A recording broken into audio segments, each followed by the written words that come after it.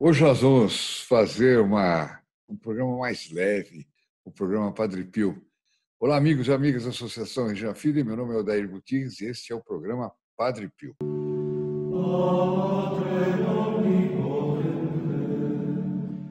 Eu tenho aqui um texto interessante, não esqueçam o like. O like é importante, minha gente, para que o nosso canal apareça várias vezes. E não esqueçam também, você que não são 60% os que assistem esse canal aqui sem estar inscritos. Poxa, faça uma inscrição. Qual é o problema de fazer uma inscrição? A menos que você não goste do Padre Pio, é diferente. Mas se você fizer uma inscrição no canal, você imediatamente é incluído o seu nome e as suas intenções na Santa Missa, que será rezada na próxima quinta-feira. Só isso aí já vale a inscrição, né? E tem mais outra coisa. Você quer colocar outras pessoas nessa missa? Você sendo inscrito no canal, basta você compartilhar qualquer vídeo do canal com vários amigos. Cada amigo com quem você compartilhar será incluído nessa missa. Sejam eles 1, 2, 10, 1000, sei lá. Eles também terão seus nomes e suas intenções incluídas na missa da quinta-feira, tá bom? Isso dito, vou passar direto para as histórias, as 3 anedotas, né? Anedotas no sentido de não é uma piada, é coisas da pequena história do Padre Pio, mas que tem uma certa graça. E foi tirado do livro do Francisco Sánchez Ventura e Pascual, El Padre Pio de Pietrelcina. Pietrelcina, aí seria, se for em espanhol, não tem Tina, não. Bueno, bueno não, vamos lá então. Ele conta assim, Pitigrilli, certa vez incógnito. Quem era o Pitigrilli? Ele era um famoso escritor italiano, né? E tinha uma vida mundana, digamos, o tipo de vida que o Padre Pio não admitiria, vai. Mas ele foi incógnito para São Giovanni Rotondo. Ficou curioso, vamos lá, vamos ver como é que é esse negócio desse padre que faz milagres, etc. Misturado à multidão, ele espiava em silêncio. Mas o Padre Pio, assim que se deparou com o grupo, dirigiu-se a ele dizendo em voz alta: Ai, entra agora, entra na pele do sujeito. O Padre Pio para, olha e diz: hoje temos diante de nós um grande pecador. Meu Deus do céu! Vocês conseguem imaginar a cena? Padre Pio saindo da sacristia assim, eu conheço o local assim, né? Misturado à multidão, aquele sujeito, ele olha, o Padre Pio diz, não foi apontando para ele, não, está aqui, ó, dirigiu-se a ele, olhou o grupo, dirigiu-se a ele e disse: hoje temos diante de nós um grande pecador.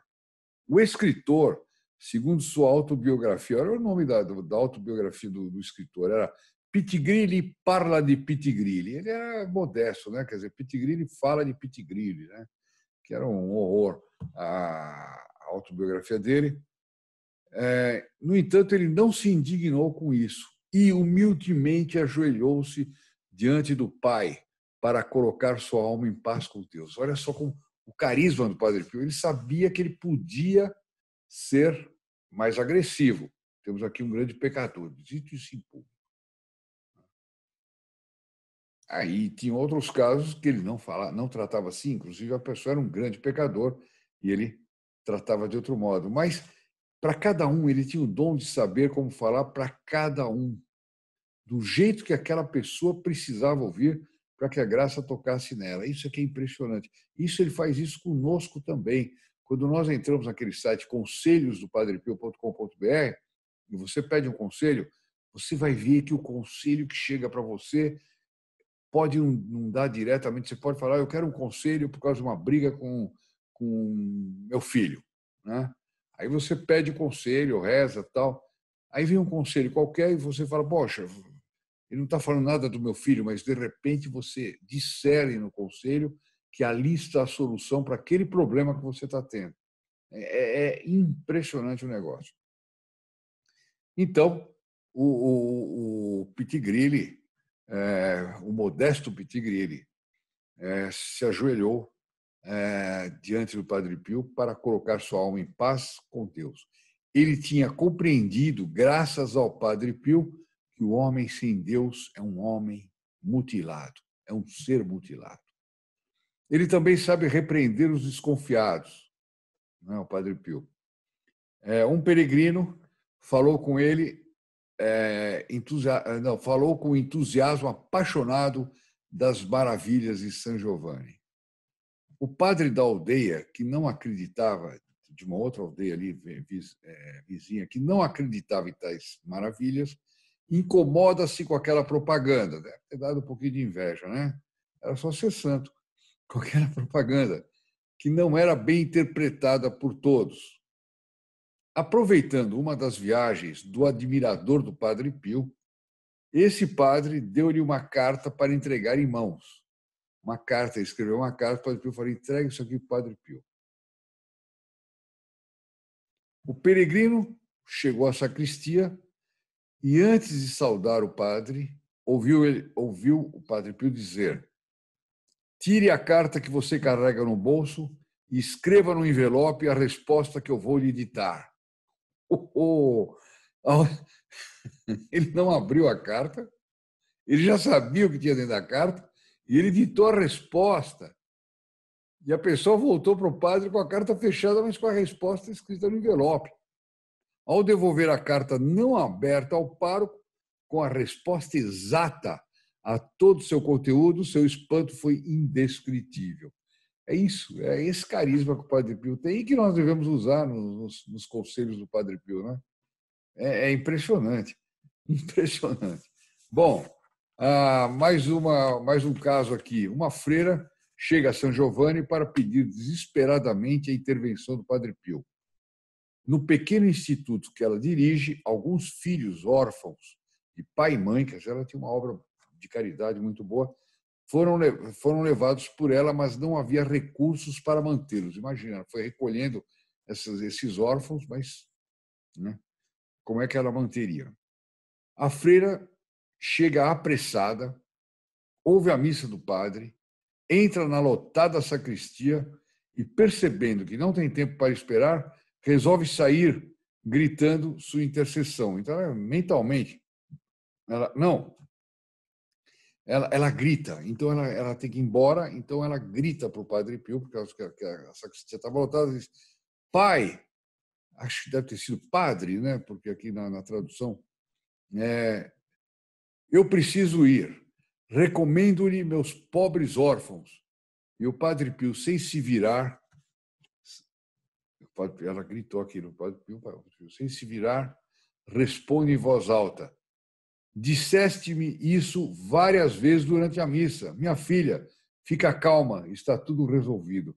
Quer dizer, ela rezou durante a missa toda, ela ficou pedindo isso, e o Padre Pio percebeu. Ele tinha esse dom, né? Uma coisa impressionante. E daquele momento em diante, uma misteriosa providência enviou inexplicáveis benfeitores anônimos que salvaram a instituição de sua rotina. Está aí, uma coisa interessante. Então, aí estão aí as 3 anedotas, né? Agora, um conselho do Padre Pio. E olha, esse conselho aqui é importante, muito importante, para quem está querendo progredir na vida espiritual, entendeu? Muitos dizem: olha, eu já estou rezando o terço, eu já estou rezando o Padre Pio, etc. Tem um grau a mais que a gente pode progredir. É na comunhão diária. Comunhão diária, claro, sempre em estado de graça, né? Sempre em estado de graça. A comunhão diária. Olha o que o Padre Pio fala da comunhão diária. O padre recomenda com insistência a missa e a comunhão diária a quem é dirigido.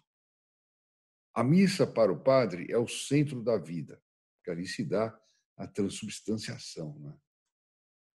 É por isso que ele costuma dizer que a missa é a maior coisa do mundo e que todos os dias salva o mundo da perdição.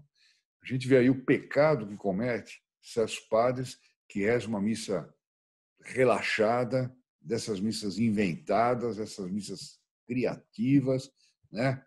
Onde é uma verdadeira baderna, etc., etc., e foge completamente do que deve ser uma missa de verdade, né? Então, aqui o Padre Pio está falando de uma missa de verdade, né? Em relação à Eucaristia, transcrevemos algumas palavras do estigmatizado, Padre Pio. Olha só, ele dizia: pois por nada nesse mundo deixe de receber a comunhão todos os dias. Desconsidere todas as dúvidas que o assaltam sobre o assunto. Naquele tempo a pessoa ficava muito: será que eu posso comungar todo dia? Não posso, etc, etc. O Padre Pio está dizendo: não, pode e deve. Né? A pessoa podia ter um escrúpulo qualquer. Eu assumo a responsabilidade por elas. Se eu estiver dizendo coisa errada, eu assumo a responsabilidade. Claro, o escrúpulo da pessoa é só na linha de devo comungar tanto assim todos os dias, não o escrúpulo de pecado, é um pouco diferente. Se ela está em pecado mortal, não pode comungar mesmo, está acabado. Né? Então ele diz assim: eu assumo a responsabilidade por elas. Basta obedecer seguindo o caminho que indiquei. Enquanto não se tiver certeza de ter cometido uma ofensa grave, não há razão para renunciar à comunhão. Quer dizer, se a pessoa não tiver certeza de que está em estado de pecado, não tem razão ela não comungar. Olha que interessante. Quer dizer, comungar todo dia. Né? Mais um grauzinho para alguém que começar dizendo nos comentários: passei a comungar todos os dias. Né? Não é uma coisa fantástica isso aí? Tá aí, pessoal. 3 anedotas e um conselho do Padre Pio. Né? Eu gostei muito daquela do pitigrilli. Né? Nós todos temos um pouquinho de pitigrilli na alma, né? Que a gente precisa extirpar de qualquer modo. Nós todos temos a aflição daquela freira que desesperada só pensava no problema dela, que era um problema bom até, das crianças dela. Né? Vamos pedir ao Padre Pio que nos ajude nessas partes. E nós todos temos, muitas vezes, preguiça de interromper o dia para comungar, mesmo estando em estado de graça, né? Podendo comungar, não fazê-lo. Né? Vamos pedir para ele também que nos dê essa graça. Meus amigos, até amanhã. Fiquem com a Ave Maria, um por todos, todos por um, e com a bênção do Padre Pio. Salve Maria. Ave Maria, cheia de graça. O Senhor é convosco. Bendita sois vós entre as mulheres, e bendito é o fruto do vosso ventre, Jesus. Santa Maria, Mãe de Deus, rogai por nós, pecadores, agora e na hora da nossa morte. Amém.